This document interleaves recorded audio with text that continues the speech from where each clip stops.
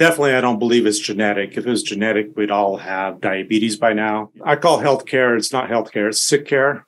Insurance is designed to keep you sick. They love to pay for drugs and surgery and hospital visits and all that kind of stuff, but they don't like to pay to get you well.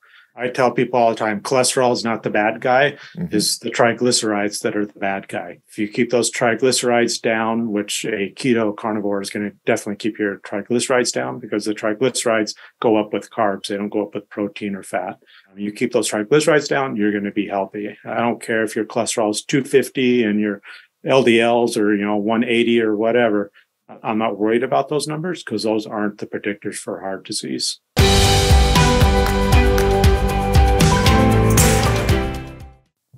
All right. Good morning, everybody. Happy, what are we on? Tuesday morning here. Today we have Dr. Dale Kelly with us. Dale, thank you for being here. Can you hear me okay? Hey, I do hear you. Great. Thanks for having me. Wonderful.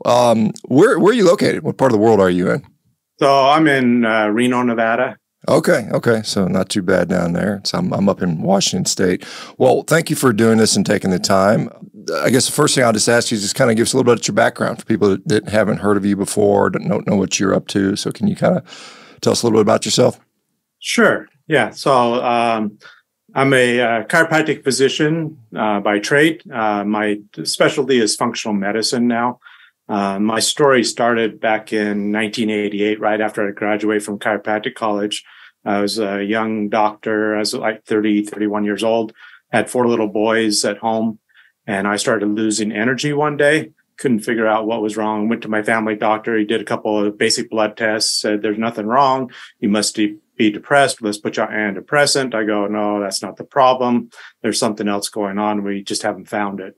So thankfully, he sent me to an endocrinologist in town. He did a couple of other blood tests, and long story short, found out that I had a brain tumor.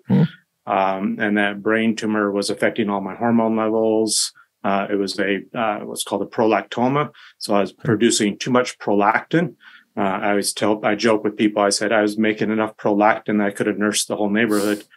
That prolactinoma was messing up my life. It was putting pressure on my optic nerve, affecting my vision. And they told me at that time I had 2 options. Number one, I could do surgery and try and cut that out and not have any complications, or I could be on medication that I would be on for the rest of my life. And with 4 little boys at home, I elected not to do the surgery and risk that. And so I started on the medication. And after a couple of years of all the side effects of the medication and not getting any better, they were adding more meds, and I just wasn't getting anywhere. What medication? I don't know what they use to suppress prolactinoma. I don't even remember. It's so long ago. This is like 30 something years ago. I can't remember what it was, but I forgot the medication. So after a couple of years of doing the meds, I said I got to do something different. So this was back before Dr. Google was ever around. I went up to the medical school library here in Reno and started researching this tumor and everything I could about it, and found after about 6 months of research that there might be some nutritional deficiencies that might be affecting that tumor. So I did some additional blood tests on myself, found out I was deficient in a few things, changed up my diet, changed up my supplements to what the lab said I need to be doing, not what Dale said he needed to be doing. And within 6 months, I shrunk that tumor more than 50% and balanced out all my hormone levels, was off the medication, and I got my energy, got my life back. And that was the life-changing moment in my life that directed the way my practice went from there on out. I went from a basic chiropractic practice to what today is known as a functional medicine practice. So when you had this prolactinoma, were you already within your medical practice or in medical I was training? Just started. I was about 2 years in practice, and we just started from scratch. Just came back to Reno after chiropractic college up in Portland. Came back to Reno and just started from scratch. And then you said it shrunk 50%. Was there some way to CT scan, or how did you guys figure that out? Yeah, we're doing MRIs. We're doing okay. MRI contrasts and watching the progression of it. And it's been a few years now, but I test my blood every 6 months and looking at hormone levels. My testosterone is in the normal healthy ranges, like 820 was my last one, and I'm 63 years old. And my prolactin levels are like under 10. So they're doing great. And I don't know enough about prolactinomas to know the natural the natural course. I don't think they're malignant. From my understanding, they probably just cause a lot of local destruction because they get big and they press on the optic chiasm, I imagine, and then right. But do they spontaneously go away on their own normally? Is it something in the literature not that I've ever read about? Okay, okay. So I credit to changing up the diet and doing the right things. So the question would be, well, what did you do? I mean, because for all the people out there with Prolactinomas, I'm sure there's not that many, but I mean, what do you do? How do you figure out what to do at that point? Yeah, so it's not a very common tumor, but yeah, what I did is I went back, this is the early 1990s now. Paleo diet was just starting to come around. And so that's kind of where I migrated to, was cutting the bread and the pasta and stuff out primarily, and just change up my diet. Vitamin D was a big part of that. My vitamin D levels were really, really low, and getting my vitamin D levels up in the 80-100 range made a huge difference, I believe, along with just some basic supplements. So you said 180? You said vitamin D level over 180 milligrams? No, 80 to 100. 80 to 100. 80 okay. to 100. Okay. Yeah, that's what I shoot for. Okay. I was going to say 180 is pretty up there. Yeah, no, not 180. Got it. Okay. So, I mean, obviously that impacted, I guess it impacted how you practice. So, as a chiropractor, and the thing that I've always been impressed with a lot of chiropractors, they're open to nutrition as a component of disease, whereas us allopathic guys were like, here, what surgery can I do for you? Because that's how we get paid. I mean, honestly, we don't really get paid by nutritional counseling. I mean, it's basically a waste of time as far as hospitals are concerned, because you're not going to make any money on that stuff. So when did that start to impact your practice? I mean, was it immediately, or did you sort of evolve into that? Yeah, so it was kind of an evolution, but, in chiropractic school, we were a little bit better than the allopathic doctors. At least we had a year of nutrition, one class a year, where most allopathic doctors have about an hour of nutrition, as far as I understand. So, but it still was not enough. In fact, I always joke, when I took my boards, when I graduated from school, back then we had 8 sections or so, I think, of boards in Nevada. And I missed the nutrition part by 2 points. And so I had to wait 6 months and retake the test. Now that's all I do is nutrition work. So my practice, went totally from not caring anything about nutrition to where that's 99% of my practice now. But it evolved over time as I got more and more, as I learned more, and I started going to seminars. I started following all the crazy doctors that were doing things outside the box, not just treating with drugs and surgery type stuff, but actually working with their patients, helping them find their root problems and start correcting those. So I followed, medical doctors and osteopaths and homeopaths and acupuncturists and chiropractors. Anybody who was doing something outside the box, I wanted to know what they were doing to help their patients. It is definitely when you step outside that allopathic, pharma for everyone, system way of thinking, you're automatically sort of put in this box of you're crazy or something like that, or you're a quack or type of stuff, which is kind of, it's interesting to see. But I think more and more people these days are realizing that maybe the other stuff is a quackery, where you constantly put people on drugs for problems that probably don't need drugs in many cases. And so most of us think about chiropractors, you go for an adjustment, you get a spinal adjustment or something like that, and that's what we go for. How does that work in your practice as far as, you said you mostly do nutrition. So how does your practice run these days? What are you seeing? What kind of patients are you seeing? So most of what I see today is type 2 diabetes patients, autoimmune thyroid, Hashimoto's, Graves' disease, other autoimmune conditions like lupus and MS, those types of patients. That's 99%. I have a couple of old patients from 30 years ago that I still adjust, but primarily my practice is all functional medicine. Long before COVID ever came around, I started working with patients remotely across the country. So I've been doing telemedicine for years with patients from coast to coast. I very rarely see people in my office, even my local in-town people. We do everything via Zoom with them or whatever, so they don't have to make trips across town. So. Got it. So you're doing a lot of remote work, and you're doing, obviously, if you're not seeing them in office, you're not doing adjustments on the vast majority of people. So you're definitely be an outlier among chiropractors, I would assume. I imagine. Oh yeah, definitely. Yeah. Yeah. And there's a group of us. I mean, I go to the functional medicine conferences, and it's really cool to go to those now, because it's a combination of chiropractors and medical docs and nurse practitioners and health coaches and just all kinds of different varieties of people at those conferences. So it's really cool to see the different specialties out there that are migrating to this functional medicine field. So and you said diabetes, Hashimoto's, thyroiditis, other autoimmune conditions. How are you handling? I guess just walk you through like your typical diabetic. What do you do with that person comes in type 2 diabetes, overweight, hypertensive, on a bunch of meds? How do you handle those folks? Yeah. So we start with a comprehensive blood panel with them.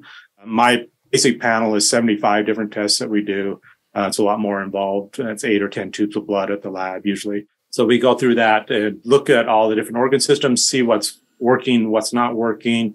And then I don't have like a diabetes program that everybody does. I have Robert's program or Susan's program because everybody is different. And so we just customize diets, and I don't start everybody on a carnivore diet. That's a huge leap from going from a standard American diet. So we'll go more to like, hey, let's just start with it. Let's just cut the bread and stuff out. We'll start more of a paleo type thing. And then I will gradually convert them over to, a keto / carnivore / and even in those worlds, we customize the diet depending on that person. We do some basic supplements. I don't do a ton of supplements with people, but some basic supplements, depending on what their labs show us. And then we just help them, as they get healthier and healthier. I say, okay, now you need to talk to your doc about cutting back on your insulin because your glucose numbers are getting too low, or you got to cut back on your metformin or your high blood pressure meds or whatever it is, because you're starting to get too healthy for those meds and they're starting to work too well. Yeah, fair enough. And the point is, and I see it too, not everybody needs to do a carnivore diet. I mean, we have obviously a lot of people in this group that are doing that, but not every single person needs to go to that level. But many people do, and many people find it's very health giving to them.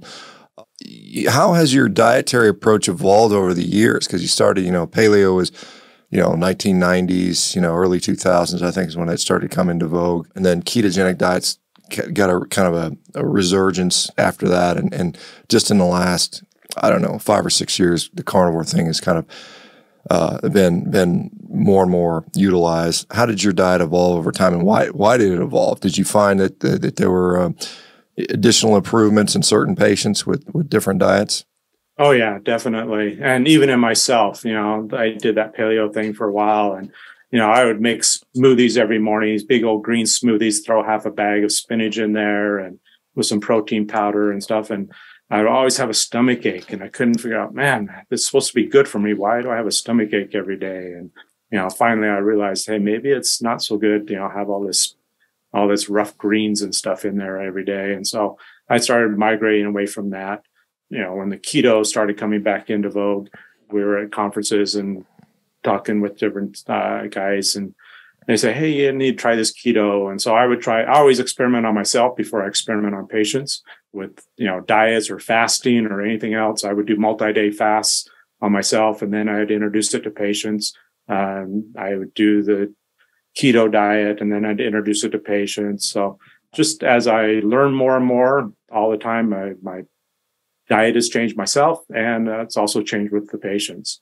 And if something doesn't work with one patient, then, hey, I got 4 or 5 more variations of this diet that we can try on you to see what works.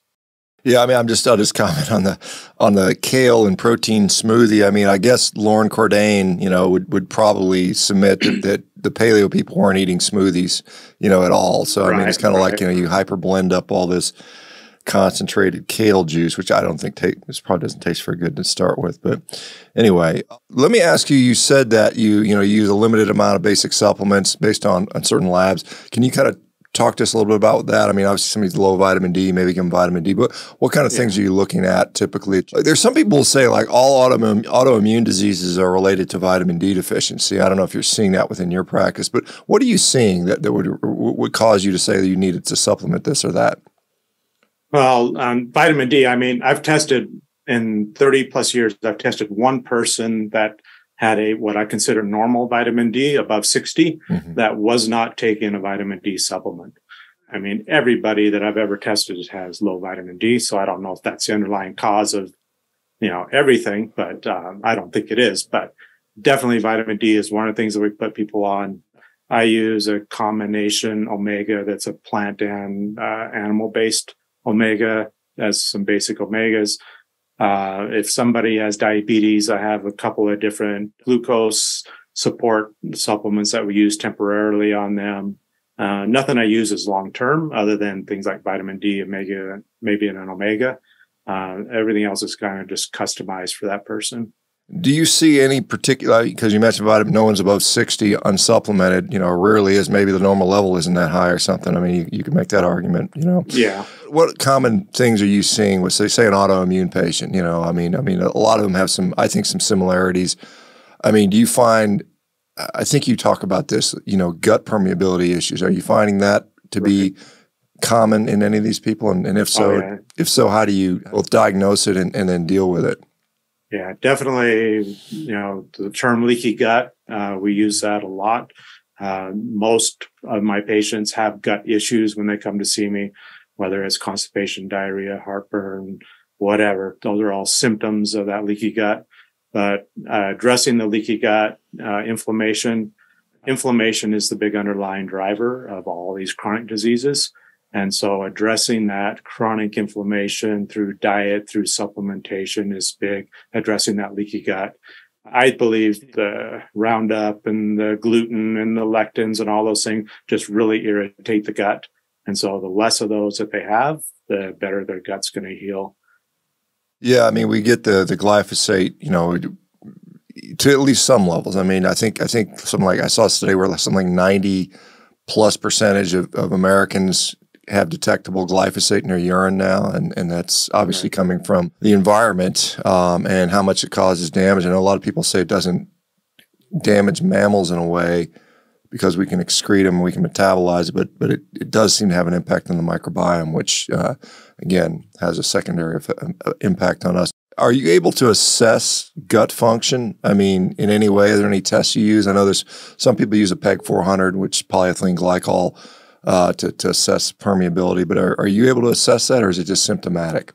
I go more by symptoms. I don't put a whole lot of weight on those tests. I think there's a lot of false negatives and positives out there, and a lot of those weird tests. And so I don't put a whole lot of emphasis on those.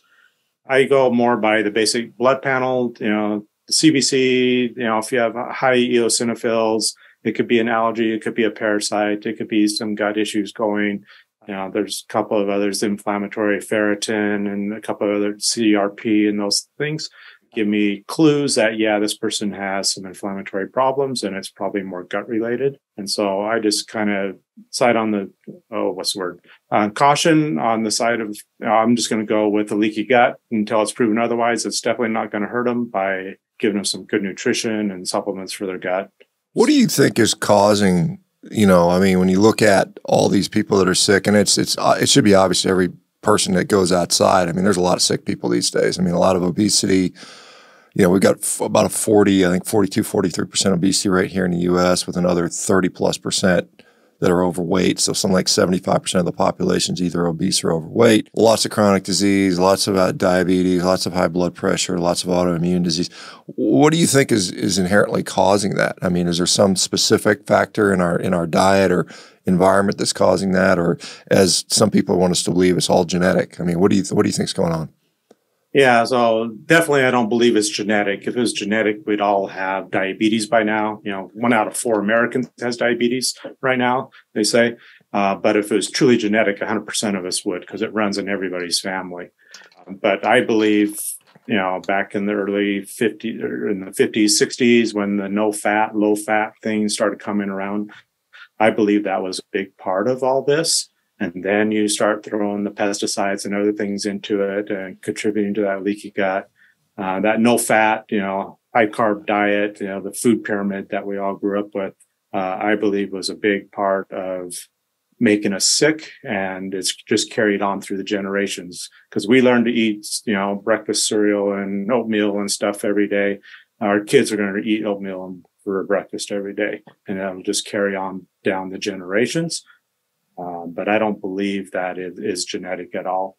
Yeah, I mean, you'd wonder why do we see pictures from 50, 60 years ago and no, there's a very low rates of obesity relative to now. And I look at the pets that we have today. Why do we have obese cats and dogs? Did their genetics change as well, or something like that? It's kind of interesting to see. How long does it take to fix people, in your view? I mean, I guess it depends on what it is. When you say, "Hey, cut out the bread, cut out the pasta, stop eating, sugary stuff," how hard is it for people to comply with that? I mean, do you find that people tend to not stick to it, or how do you get them to continue?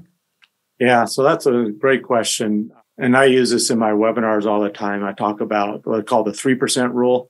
And I don't know where it all came from, but what I use it for is they say about 3% of the population is actually willing to do the work it takes to get healthy.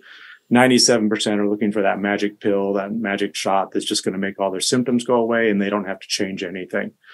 In fact, I was talking to a pharmacist last night, 71-year-old pharmacist down in LA that's still working, and we were talking about the diabetes meds, and he's talking about Ozempic, and how in a couple of years from now, everybody's going to start having tumors because tumors are showing up in the rats, but they're looking for that quick fix. And he said the Ozempic rep was in telling me, you got to give them this pamphlet about changing their diet. And he said, nobody wants the pamphlet. They just want the shot. Everybody wants the quick fix. So in my practice, I use that 3% rule, and I tell patients, I said, I don't have a magic pill. It's going to fix your problem. You have to do the work. And if you're not willing to do the work, then we're not going to be able to work together. And so I kind of screen those people out right in the beginning. And I can see it, because tomorrow I have a webinar and I have like 120 people signed up for it. I may have 20 people actually show up for it. And now those 20, I might get 4 or 5 people that will actually go forward and do a consultation with me. Mm-hmm. And that's why it takes it back down to about that 3% mark. Most people just don't want to get healthy. They just want the quick fix, and they can keep doing what they're doing. Yeah, they don't want to put in the work. Yeah, it's interesting about the Ozempic thing. And, I mean, there's, it's going to be it's going to make a lot of money for, I think Novo Nordisk, I think, is the one that puts that out there. They're going to make billions of dollars on this medicine. And we'll see what happens down the road, whether we get pancreatic tumors, which are, you've seen in rats, they get pancreatic tumors, and some concern around fat cell hyperplasia, which is generally protective, but except, when the drug comes off, which very often it does, either they can't tolerate the side effects, they're no longer can afford the drug because it's quite expensive. Then they have all these hyperplastic fat cells that now have been created. And what happens to them when the drug is no longer effective? Do they start to become hypertrophic? And now they become even, they gain even more weight back. And some people have already started complaining about that they've seen a lot of failures with it. So it's interesting to see how it goes. But yeah, we're definitely in the quick fix time. Give me a pill, give me a shot, and I'll just proceed along. But I mean, you're doing this all online now. But I mean, were you ever doing this sort of nutritional approach in the office? Was that a period of your practice? Oh yeah, and I still do. I mean, I see patients in the office every day, but the majority I see are just, it's just. I love Zoom because it's convenient for me and it's convenient for the patients. Mm-hmm. They don't have to drive across town to come in for an appointment. I just meet them where they're at, and they can be anywhere, and they still get the same degree of care that somebody that's walking in my office gets. They just don't get that hug at the end of the visit, but everything else they get the same. Yeah, there's a question from one of our members here asking about, do insurance companies cover the cost of some of this stuff, the health panels and things like that? Yeah. So once in a while, they'll pay for some of the blood panels and things, but I call healthcare, it's not healthcare, it's sick care. Insurance is designed to keep you sick. They love to pay for drugs and surgery and hospital visits and all that kind of stuff, but they don't like to pay to get you well. Even the wellness plans don't really pay to work with somebody that's going to help somebody get really healthy. They're designed, the wellness plans, hey, we'll do a cholesterol test on you, or we'll do a mammogram or something like that, but not really pay to get somebody to help you get healthy. So in my office, we don't deal with insurance. I tell people, we'll give you a super bill. You can bill your insurance. They might reimburse you for something.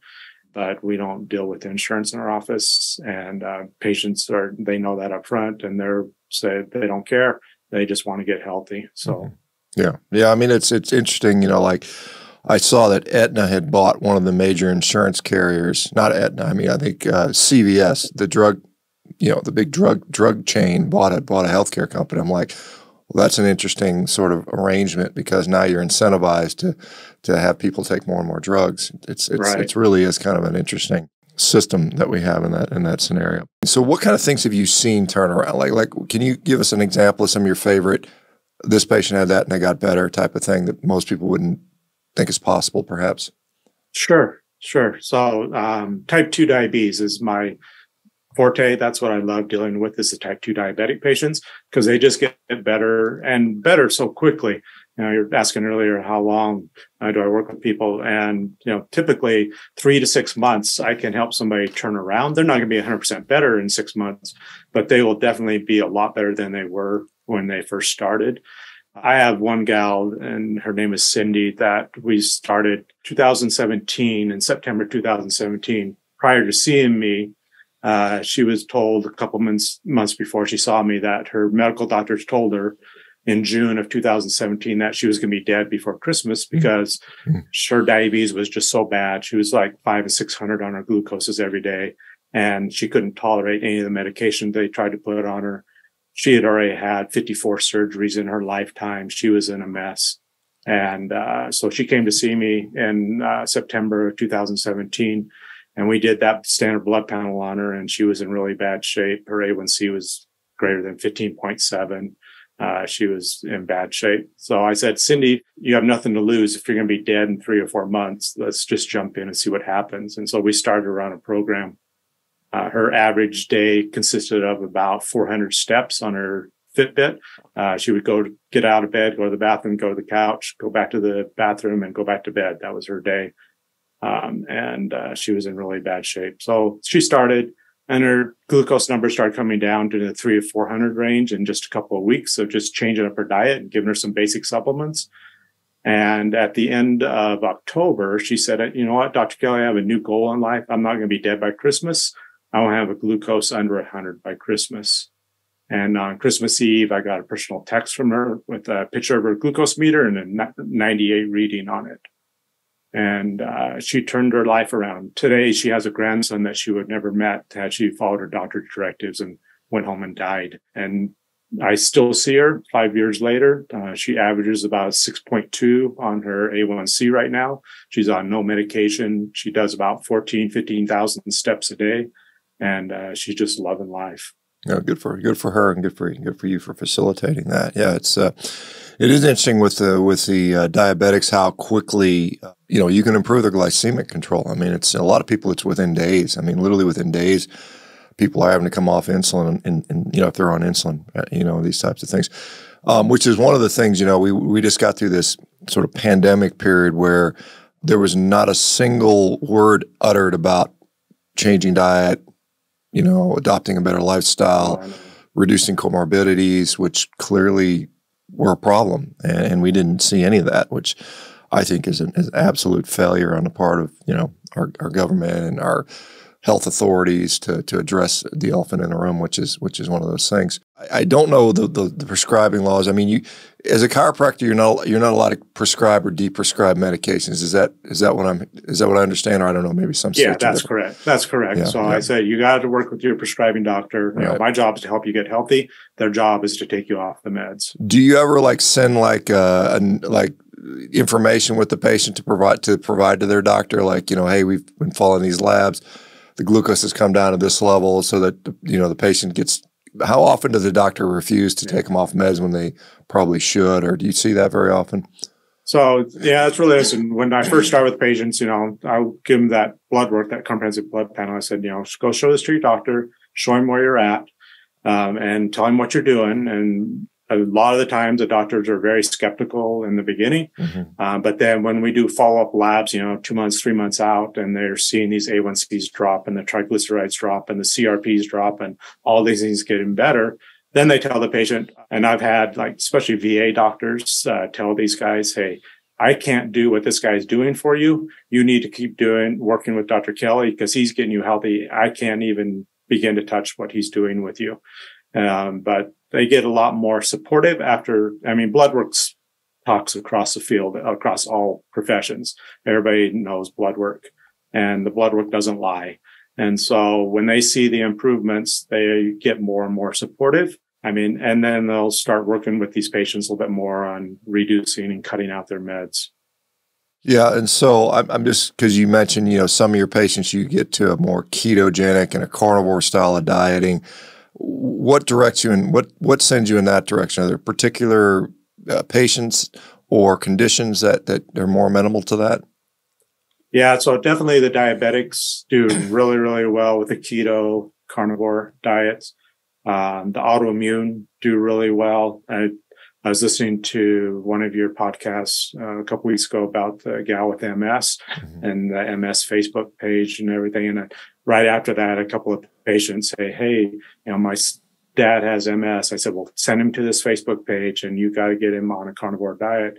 It's not going to hurt him and it could only help. I do, with a lot of patients, I do a 30-day challenge. I say, let's just do the carnivore for 30 days. You can do anything for 30 days and just see how you do. And then if you're doing good, we'll keep going. If it's not doing so good, maybe we'll modify it a bit. And find out what works for you. But let's just do a 30-day challenge. Yeah, I just want to acknowledge you talked about the MS and one of our guests or one of our members, Kevin, who is defeating MS with carnivore, is giving a thumbs up because he's been kicking butt with that, and MRI showing plaques resolving, and he's improved tremendously in his quality of life and function. So that's really kind of a cool thing to see. Do you get any backlash from colleagues, community around you? Hey, what the hell are you doing? Telling people to eat, not a plant-based, low-fat diet. Do you get much of that pushback? Oh yeah, yeah. And on my Facebook, I get backlash from people.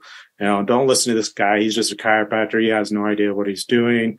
And I say, hey, ask your doctor. Hey, doc, how many patients have you personally helped reverse their type 2 diabetes? And if he doesn't give you an answer, you got your answer. Or if he says, yeah, I've helped a whole bunch, then say, well, how come you haven't helped me? There is some pushback. And even in, the natural world, the plant-based world, there is some pushback on that. And I just say, hey, I just use what works with me and with my patients. I know, I've had vegans come into my office before. I tell them up front, I said, I can't work with you if you're not willing to eat at least some animal protein, because you're never going to get better. And they'll go away and then they'll come back a couple of years later. I've had a couple of them come back a couple of years later. Okay, now I'm ready to work with you and I will eat some protein because I know I'm not getting any better. Yeah, I like that first one. Well, have your doctor post his receipts. How many people has he gotten off meds? How many people has he reversed diseases from? And if you go to most allopathic doctors, it's like none. They never even. It's almost, if it's even not even thought of as a possibility. It's like, it's just this ever escalating number and types of medications. And when this one stops working, we put this one and we add it with this one and then this one. I had a guy yesterday and I did a little consult. He has, pretty advanced Crohn's disease, and he came to me out of desperation and said, hey, look, they want to cut my colon out. They said the meds have stopped working. There's nothing more I can do. And he said, hey, give me a couple months to think about it. And he said, should I try a diet? I said, yeah, sure, try a diet and see what happens. But the sad thing is, he's had this disease since he was a young kid, 15 years or something like that, since he was like a 15-year-old kid. And not once ever in the course of his treatment did the physicians ever suggest that diet had any impact on Crohn's disease, which, as you know, is a gut disorder, an autoimmune gut disease. And it's like, why the heck would food not impact our gut? So it's a shame that, whether this guy's able to save his intestines or not, I don't know. But certainly if someone had reached out to him 5 years ago, 10 years ago, probably a much different story, but we don't see that at all. And I don't blame the doctor. And I always tell patients that say, I don't blame your doctor for the situation that you're in, because they're just doing what they've been taught. Right. They're ignorant. And they're not taught how to use nutrition to help you heal. They're taught how to prescribe meds and do surgery. And so, and if they don't follow that standard of care, they didn't get in trouble by the board sometime. And so they just have to do what they've been taught. And so I really don't blame the docs. I just encourage the patients, you need to find somebody that thinks outside the box and will work with you on helping you get healthy. Yeah, fair enough. I as much as I sort of have often vilified the healthcare system, the sick care system, I think most of the doctors within it are good people that are trying to do the right thing. They just don't have the knowledge, and the knowledge is, it's when we think about, most of our curriculums were funded and created by pharmaceutical companies, and most of our continuing education. I just did all my training for my license recertification or renewal, and it was 200 or 300 lectures. Almost all of them were drug commercials. I mean, it was just one. Here's another drug, here's another drug, and learn about this. You learn about when to use this drug or that drug, and it's not. I think less than 1%, and I intentionally sought out lectures that I thought had a nutritional component or a diet-related component. Less than 1% of the stuff I had actually talked about actual nutrition. It was kind of a shame to see that we just totally disregard that as a profession. So, do you find any particular type of patients are particularly challenging to work with? I mean, do you have some conditions that are just really, really hard to fix with, even if they stick to the program? Do you think things are that just, I can't fix this? My most challenging patients, and it's not because it's hard to deal with, is the hypothyroid patient. Because it's usually, they're a little bit younger and mostly female, unfortunately. And I have Hashimoto's too, so I know a lot about it, so I have the autoimmune. But I don't take any thyroid meds. I don't take any thyroid supplements at this point. But working with thyroid patients, because it's so much more symptom-driven than lab-driven, it takes longer for them to see changes. Where the diabetics, they see change in their glucose numbers in a couple of days. The thyroid patients, I don't know if I feel any better. I'm not sleeping any better. And so that's a little more challenging to work with. I like working with them, but they are a little bit more challenging. Yeah, I mean, there's a lot of criticism about how thyroid is managed. A lot of times you go to the general practitioner, he'll run a TSH, and if it's up, you're hypothyroid. They don't really get much into that. I guess maybe you get an endocrinologist, they'll start looking for some of the other potentially helpful, labs and information. Do you have any other help to help these people? Like, do you have any resources that people utilize for? It's tough because a visit, maybe 30-minute visit, maybe an hour. I don't know how much time you spend with your patients. How do you keep people on board? Do you see them we're going to see you once a week or once a month, or how does it usually go with your program? Yeah, so with my program, usually in the beginning, especially diabetics, especially those on insulin, we monitor them very closely in the beginning because, like you said, you can see dramatic changes. I had one guy that was off 250 units of insulin in the first 3 weeks of starting the program a couple of years back. So that can change very dramatically, and you don't want to get too low on their glucose. So we monitor them very closely in the beginning. So we'll do weekly visits with them. As they get better and better, we spread those out. And like I said, I do 3-month programs, 6-month programs typically with people. And then from there, I may see them once a month. I may see them once a quarter. I may see them once a year, just depending on how they're responding and how well they stay motivated. And I love your podcasts. I send people, I tell people, especially when we're doing the carnivore, I say, okay, you got to go watch these YouTube guys. These are all docs, but you got to watch them. And I love their last names because they fit the carnivore perfect. So there's the baker guy that does bread. There's the berry guy that's like strawberries and raspberries. There's the salad guy you got to go watch. And then there's the mason jar guy down in Australia that you need to watch. And so I'll give them all these names and I say, just start there and you'll go down a million rabbit holes, but that's what will keep you motivated. And especially your podcast. I love your podcast because, you interview regular people all the time and their stories. And I said, somebody's getting down. I said, go watch a couple of ShawnBaker podcasts.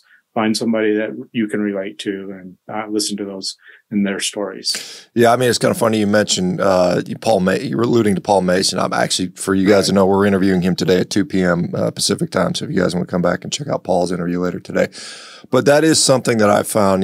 Particularly the average everyday person coming in sharing their story it's really powerful stuff because people can kind of relate to that stuff. When you present a bunch of scientific data with a lot of people that can't understand it, they just don't have the background. It's hard to make sense of it. You can always relate to another person, particularly if they've got a very similar situation that you do. Let me ask you, I mean, your diet, I mean, what do you do these days from your own personal diet? Are you kind of ketovore, carnivore type stuff, or what do you eat typically? Yeah, so I'm mostly carnivore with a little bit of keto. Mm-hmm. I don't like veggies anymore. Very rarely will I do a veggie.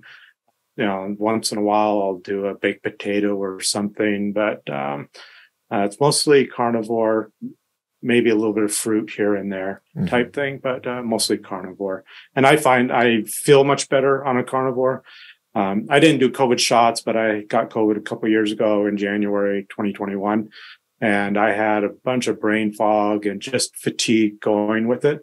And I wasn't eating a real good carnivore at that time. And when I finally went back to the carnivore, it made a huge difference in my energy levels and my brain fog. And so I said, I just got to stick to the more carnivore type diet because I just feel better doing that. Yes, it's interesting how a lot, and I do too. I mean, that's what I've been doing this for now. This is my 7th year doing this stuff, and I still continue to do it because I feel better. I mean, that's as simple as it is for me. A comment from one of our guests, Becky, talking about she has Hashimoto's and she's seen that by working on circadian rhythm, sleep, grounding, and some other things, she's been able to reverse her symptoms with that. And so, and of course, she does a carnivore diet as well, a relatively high fat version one at that. So it's interesting to see that. Do people need to stay strict with their diet, or can they start to add things back in over time? What has been if somebody goes through this sort of, I don't know, almost an elimination phase where you get all this stuff, are they able to go back to a more rounded diet for those people that are interested in questioning about that? Yeah, so some people can. I find that, a lot of people can tolerate, I pull caffeine out the first part of their diet. Mm-hmm. And they'll ask me, they'll be begging me at about 3 or 6 months, can I have my coffee? I said, yeah, go have a cup of coffee and let me know how you feel. And the majority of the time they go, yeah, it doesn't taste the same. I don't feel as good. And so they just keep it out naturally. And the same thing like with bread and other things, they'll do really, really well on the program. And then they'll go on a cruise and just totally blow their diet. And they'll say, I just felt so bad. I couldn't wait to get back home and just get back on my program because I know I feel better.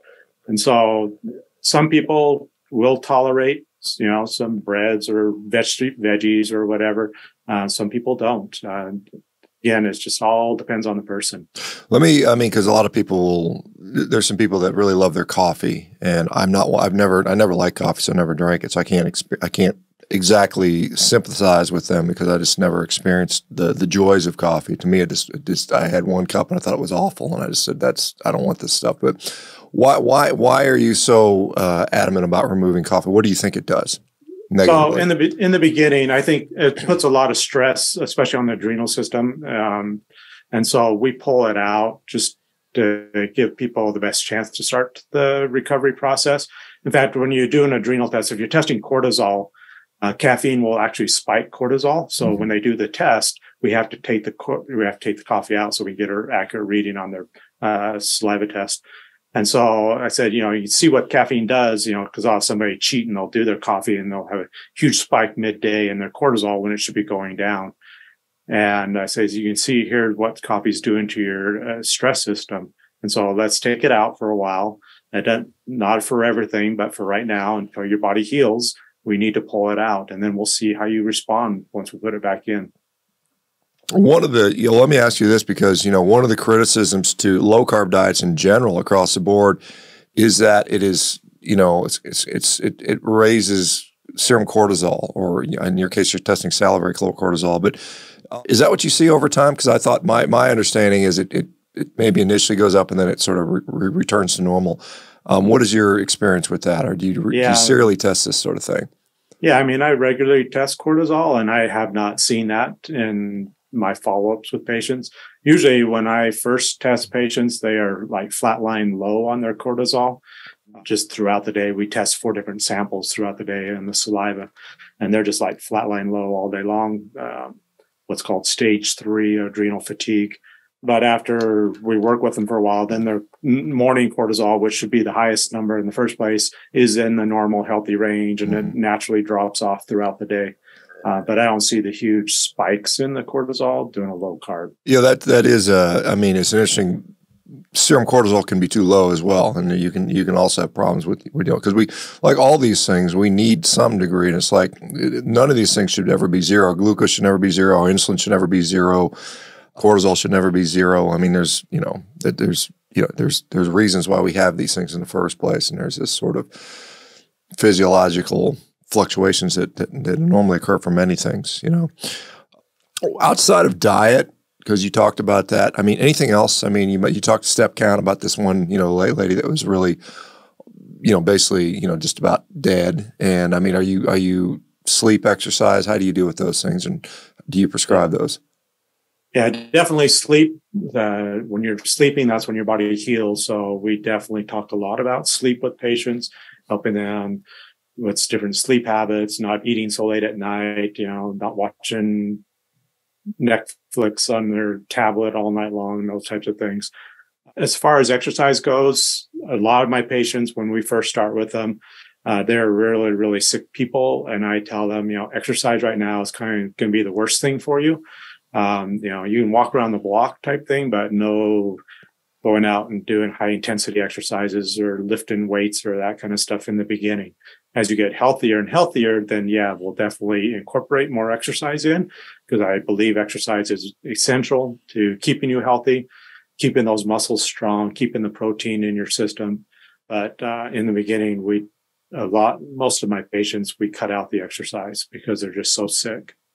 Yeah, it's something that, I don't disagree with that. I think a lot of people, I am absolutely a huge proponent of exercise. I think everybody should be doing it. But I think in the beginning, you get people that are very sick, and to have somebody who's morbidly obese and say, hey, just go out jogging or something, like they're going to end up hurting themselves. And it's not going to feel very good. They hurt already. And it's, you're increasing the amount of pain in their life. And so initially, you fix the diet, bring down some of the inflammatory markers, they start to feel better, then they can start being less sedentary, and then they can start walking, and then they can start, on and on, hopefully progress to that. Let me ask you about protein, because that's a sort of a interesting topic in the carnivore space. Some people are, like myself, I value protein. I consume a lot of it. Other people feel that, you should be maybe a little lower on the protein, maybe higher on the fat. Where do you fall on that, as far as, I mean, is there a target you try to have people hit for protein? So I don't count protein. I don't count fat grams or calories or that kind of stuff with people. I just say, let's just eat until you're full. And I definitely tell them, the more protein you have, the better off, the faster you're going to get healthier. And especially, red meat in particular. I find that with most patients, that seems to do better than chicken or turkey or fish. I say, it's not that you can't do your chicken or turkey or fish, but just make the majority of it, red meat in your diet. And as far as the fat goes, if you're hungry, you're not eating enough fat, is what I tell people, and add a little bit more fat into your diet. And the group that I work with, mostly older people. And so you worry about muscle wasting and those types of things. So I highly encourage more and more protein, so that they're not pulling the protein out of their muscles to try and keep more vital things going. Yeah, fair enough. You mentioned lots of red meat, so there's that evil saturated fat that's in there, and it's going to potentially impact their serum cholesterol. Any concerns around, oh my gosh, this person's eating a lot of red meat, their cholesterol is going to go up, they're going to be at risk for heart disease? Is that something that you have a concern about, or how do you think about that? No, I tell people all the time, cholesterol is not the bad guy. It's the triglycerides that are the bad guy. Okay. And if you keep those triglycerides down, which a keto carnivore is going to definitely keep your triglycerides down, because the triglycerides go up with carbs. They don't go up with protein or fat. You keep those triglycerides down, you're going to be healthy. I don't care if your cholesterol is 250 and your LDLs are, 180 or whatever. I'm not worried about those numbers, because those aren't the predictors for heart disease. Yeah, I mean, there's obviously people who vehemently disagree with you that are more classic lipidologists and cardiologists. They would say it's all about as low as possible. They talk about diabetics now. I think they've just come out with an updated practice guidelines for any diabetic. You should have an LDL cholesterol below 70 milligrams per deciliter. And if you've had any kind of family history or an event, you need it below 50, which are these just insanely low levels that have never really been. I mean, humans have never really experienced that over time, as far as I know. So it'll be interesting to see what happens with those folks, if we'll see more, dementia events or other issues, because our cholesterol has a role in a number of things outside of just clogging our arteries, which very likely it doesn't. But I mean, even as the role as in the immune system is incredibly important. And we saw that with people, even with this COVID event, people with low cholesterol had a worse outcome than people with higher cholesterol during the COVID stuff. Now, some people say it's reverse causation and, that type of stuff, but I don't think that's convincingly displayed. But yeah, I mean, I always tell people, if LDL cholesterol was so bad, why does our body make it? Mm-hmm. Every cell in your body uses LDL cholesterol to make the cell membrane. You can't live unless you have enough LDL cholesterol in your system. Yeah. And you talk about dementia, the majority of your brain is cholesterol. And if you don't have enough good, healthy cholesterol in your body, it's going to start pulling it from your brain to make more important things like a new heart cell or liver cell or whatever. Yeah.